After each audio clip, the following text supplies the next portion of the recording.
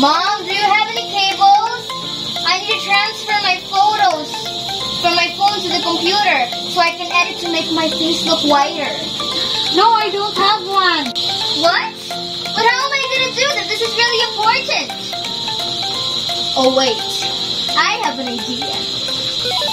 So guys, for today's tutorial, I am going to show you how to transfer your photos or videos from your phone to your desktop or laptop without using a cable. All we need is the desktop, laptop, and of course, your phone. Most important is that your laptop, desktop, and phone are connected to the same network. And don't forget to subscribe and click the notification bell for more upcoming videos. So let's go!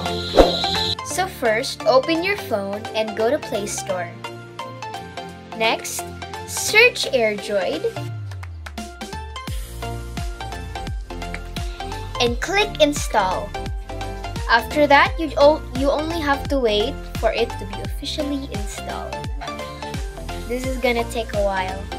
So just wait a couple of seconds or moments and then it will be officially installed.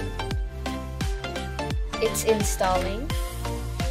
And don't forget to click open. Now we have AirDroid 4. The light sure open. Okay, you click skip. You click continue. Allow access to manage all files. Okay. And you go back. Okay, and you go to AirDroid Web. You see this IP address, you are going to have to apply that on your desktop or laptop later. So after this, we are going to go to our desktop or laptop. So let's go to our desktop and open any browser. So guys, I'm using Google Chrome, but you can use any browser you want. Basta kay browser siya. Oh damn it, So at the address bar, type the IP address. So the IP address is 192.168.0.106:8888 and click enter. Oh, at your phone, there is a request to connect. Let's accept it. And boom! At your desktop, there is an icon that says photos. Click that one. After you accept it, at your desktop, you can see all of these icons. So guys, at your desktop, you can see a photos icon. Make sure to click that so we can download all of your photos. All the photos that you wish to download. For example, this one, my photo.